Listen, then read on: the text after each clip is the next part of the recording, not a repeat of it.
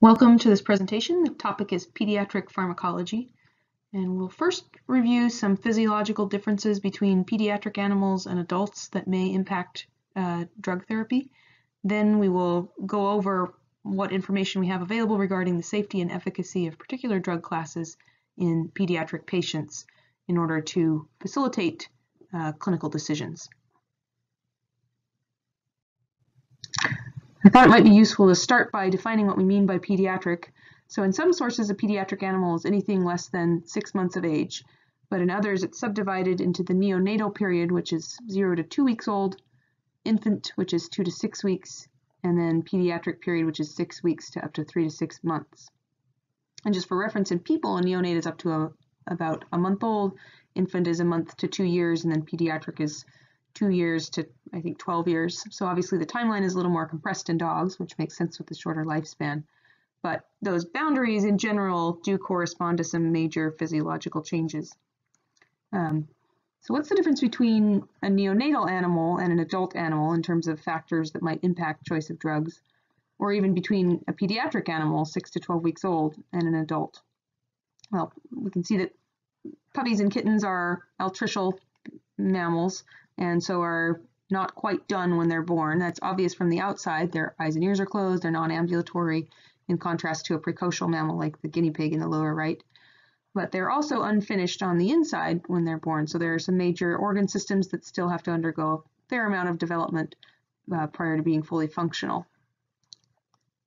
This slide illustrates the spectrum of differences from a physiological standpoint between a neonate and an adult, in terms of things that might affect drug absorption, distribution, metabolism, and excretion. So this group on the top here are primarily going to impact absorption and bioavailability of orally administered drugs.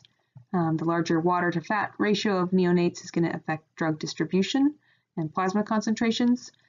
Things like the immature sympathetic nervous system, which leads to a reliance on heart rate for perfusion, will impact choice of drugs that affect the autonomic nervous system.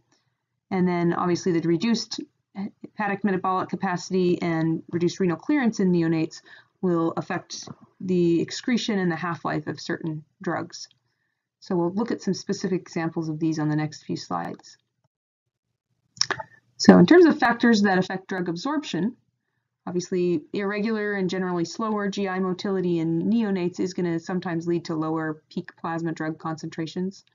Neonates have a near neutral gastric pH that gradually becomes more acidic over the first week of life.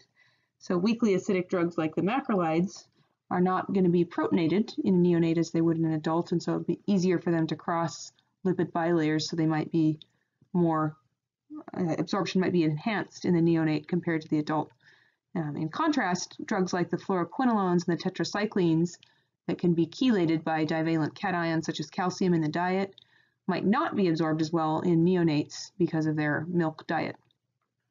So in general, parenteral absorption is probably more reliable in younger patients, neonatal patients particularly, although if you're talking about IM or sub-Q administration, then absorption can be compromised by dehydration or by hypothermia, which neonates are more prone to because of their difficulty regulating their temperatures and the higher body water content. So obviously correcting these factors is going to be important for maximizing absorption in very young patients. And if we look at an example of a problem with oral bioavailability in young animals, this is a study of the pharmacokinetics of enrofloxacin in kittens from 2 to 8 weeks of age. On the top, we have plasma concentrations when the drug was administered IV, and on the bottom, when it was administered orally. And you can see that especially in the younger groups of kittens, the oral administration does not result in very high plasma concentrations. Again, this is probably because the enrofloxacin is being chelated by the calcium in the milk diet in these neonates. So moving on to drug distribution, probably the biggest factor that affects drug distribution in neonates and pediatrics is the fact that they are mostly water when they're born. So about 80% body water content at birth, and that decreases to about 60% in the adult. There's a obviously a reciprocal increase in body fat during that period of time. And the result is that if you administer a water-soluble drug to a neonate, then you will end up with a higher volume of distribution, so it will distribute into more body water. And that will result in a lower plasma concentration because there's less drug to stay in the intravascular compartment. So you might have a lower plasma concentration than what you would expect in an adult. The opposite is going to be true in fat-soluble drugs. In neonates, the volume of distribution will be smaller because there's not as much fat for the drug to distribute into, so you might have a higher than expected plasma concentration. So the next few slides have some animations that just illustrate this concept. So at the top we have the equation: plasma concentration is a result of the dose of drug distributed into a particular volume, whether that's total body water, which is 0.6 liters per kilogram, or whether it's just the plasma compartment, or whether it's body water and other tissues. If we say these X's are water-soluble drug, and this central compartment here is the intravascular space, and then the blue is body water, or extracellular fluid, then the left here represents an adult and the right represents a neonate with a larger volume of extracellular fluid. If we administer this water-soluble drug, then fewer molecules of it are going to stay in the plasma compartment in the neonate because more of them will distribute out to body water. So you'll get a lower plasma concentration in a neonate than you will in an adult. Now, if we add fat to the equation, which is these brown bars, there's more body fat in an adult than in a neonate. If we say the X's are now a fat-soluble drug, they distribute into the fat in both the adult and the neonate. Then in this case, the neonate is going to have a higher concentration of drug in the plasma, as less of it is able to go out into the fat compared to an adult. So if we look at, again, ampicillin, which is water-soluble, and then rofloxacin, which is lipid-soluble, then it might be easier to understand these concepts. So this is pharmacokinetics of ampicillin given IV or IO to kittens. And looking at the pharmacokinetic parameters on the next page, the volume of distribution in a kitten is much larger for ampicillin than what it would be in an adult. So a kitten is 0.9 liters per kilogram, so greater than total body water, versus 0.167 liters per kilogram in an adult. So you'll have a lower plasma concentration of ampicillin in a kitten than what you would in an adult. So you might have heard a recommendation to reduce drug dosages in young animals, sort of in general across the board.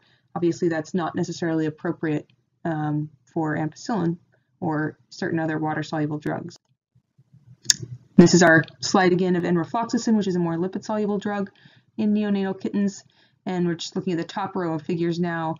The IV plasma concentrations, or plasma concentrations after IV administration in kittens from 2 weeks to 8 weeks of age. We can see that the plasma concentrations decrease over time, even though the kittens are receiving the same dosage of drug. So why is this? Looking at the volume of distribution, we can see that that increases over time as the kittens develop more body fat compared to body water. So there's more fat for the drug to distribute into, which leads to a lower plasma concentration in the older kittens.